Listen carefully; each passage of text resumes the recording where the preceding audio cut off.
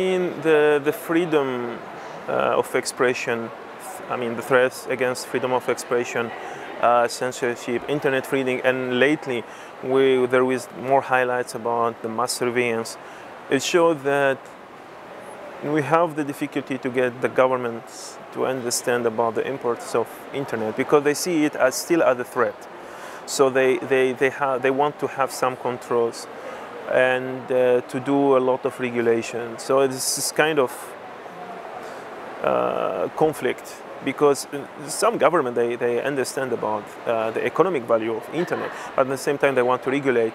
And if you have two opposite goals, you cannot achieve them. So there is some balance. The freedom is not unlimited.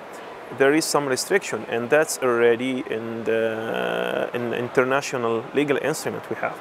So the government and also private sector, they really represent some threats to the freedom of expression, but for different reasons. The government is more about regulate, about control, while the private sector, because they are creating a business model, then they are using our data. So they need to how they can get benefit from internet for their own interest. So it's really always in how to find the balance between the different conflicted interests between the different stakeholders, and to ensure I cannot really say the public interest because it's always complicated to find the definition for that single term. So it's how you can find a balance and respecting the rights that already exist. So that's how I would see the issue here.